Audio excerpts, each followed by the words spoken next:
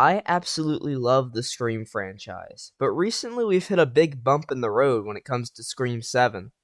Before I get into today's video, please know that this video will tackle a pretty sensitive issue regarding one of the decisions that Spyglass Media Group made regarding the film. Regardless of your views on the decision, please understand this is my opinion. My intent is not to start an argument around it. This is just a video discussing a bleak future for one of my favorite franchises. Also, obviously this video will contain spoilers for the Scream franchise as a whole. With that said, let's do a quick deep dive seeing how we got here today. Hi, this is Gail Weathers with an exclusive eyewitness account of this amazing breaking story. Scream released in theaters and captivated horror fans everywhere. It was cleverly written, had fantastic performances, memorable characters and kills, with the icing on the cake being the twist involving its killers. Scream 2 was released a year later, and the charm still remained as it satirized the cliches of sequels and provided a great twist yet again. Scream 3 was released 3 years later, and while some consider it the weakest of the franchise, it's still a very entertaining film that fans love despite the high emphasis on comedy and reduced amount of horror. Then, the franchise would take a break for 11 years before returning with Scream 4 and won the audience over yet again. The film made fun of the cliche elements in remakes while also commentating on the obsession of social media and internet fame. After handing over the franchise to Spyglass Media Group and filming it against a pandemic, Scream 5 would finally hit theaters another 11 years later as it made fun of requels, legacy characters, and obsessive horror fans. Then, a year later, Scream 6 dropped in theaters as it took a stab at reinventing their usual formula and providing us with a main character that struggles not to be even a bigger monster than our killer.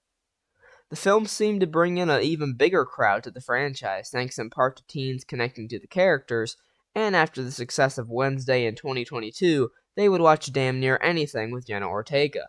And now we've arrived at the present day.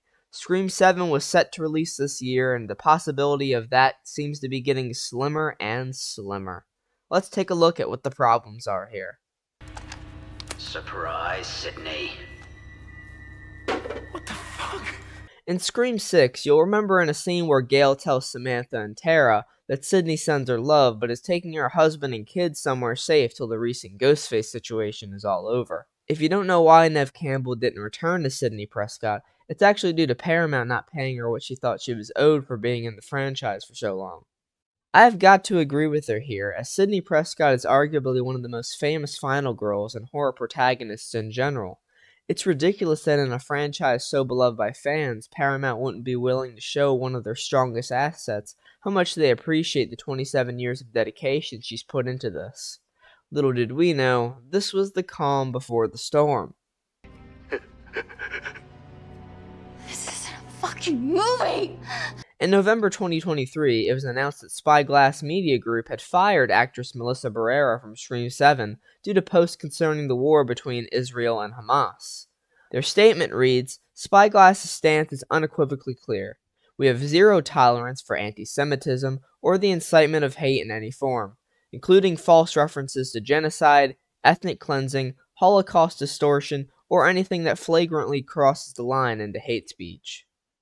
All I'll say to this is that Melissa Barrera was not making up lies or trying to cause any drama. She was shedding light on an important issue, and in response to that, she was fired due to speaking freely about something bothering her, as well as many others. Despite this firing, Barrera has kept her head up and insisted her love for her cast members and fans of the franchise. She's not turning her back on the horror genre either, as she's starring in Abigail, set to hit theaters in April of this year. This was a heavy blow to Scream fans, as Barrera played Samantha Carpenter, the main protagonist of the previous 2 installments, who I, as many others, found to be a very fascinating character. This was, however, not the only blow us fans would take. I'm dying a fucking virgin. Only a few days after Barrera's firing from Scream 7, actress Jenna Ortega confirmed her exit from the film as well, with the studio's reasoning being scheduling conflicts. This has been heavily implied by sources, but I personally can't quite buy it. Melissa Barrera and Jenna Ortega shared a strong bond on the set of Scream 5 and 6, forming quite the sisterly connection considering their characters being sisters. Jenna Ortega was of course filming Beetlejuice 2 and is set to film Season 2 of Wednesday this April, so scheduling conflicts may have had a part to play in this, but I truly believe Jenna saw Melissa's exit as the perfect opportunity to exit the film now. Melissa shared her love for Jenna in an interview, saying she would show up for me and I would show up for her no matter what, which shows a strong sense of solidarity between the two. So currently, both lead characters, Samantha and Tara Carpenter, will be absent from Scream 7, despite the previous two films making no hint of their story being over. Losing Jenna Ortega will likely be the biggest thing that sinks this film due to her large fan base, and a large amount of that fan base being a new generation of lovers of the Scream franchise. It's no secret that her performance as Wednesday Addams has currently elevated Ortega as one of the most sought-after actresses in the industry, but it seems as though Christopher Landon would have a hell of a time making this film with her and Barrera being gone. I'm a director, Sid. I direct. Upon Melissa Barrera's firing from the film, director Christopher Landon was very hurt by the news as he tweeted out a statement following it.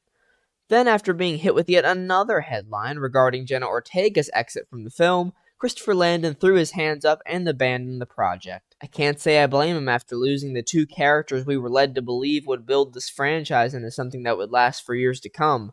He even went as far to say directing the film was a dream that turned into a nightmare. Now, this nightmare of a project has lost both its leads and its director.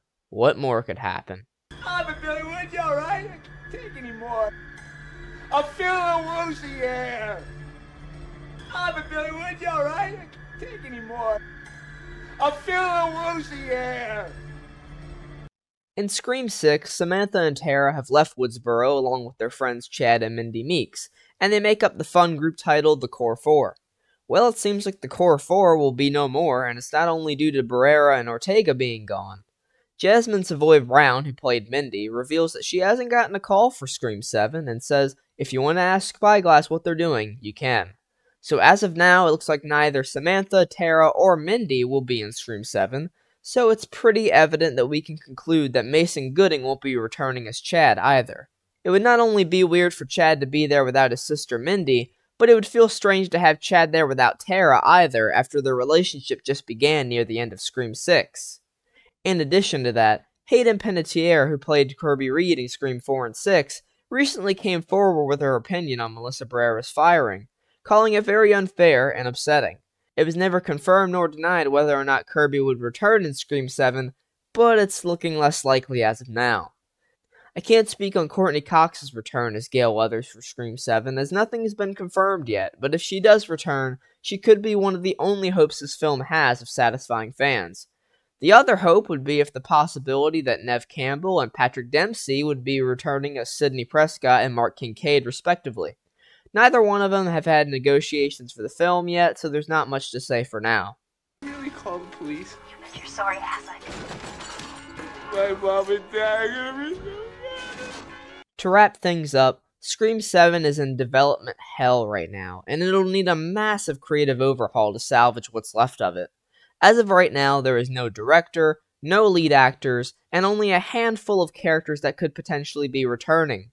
I love this franchise so much, but I'd personally rather we let this film breathe for a while and come back when the development is at a better state. As of right now, it is not looking good, and it's sad considering the Scream franchise has been such a consistently great franchise in my opinion, with none of their films being bad.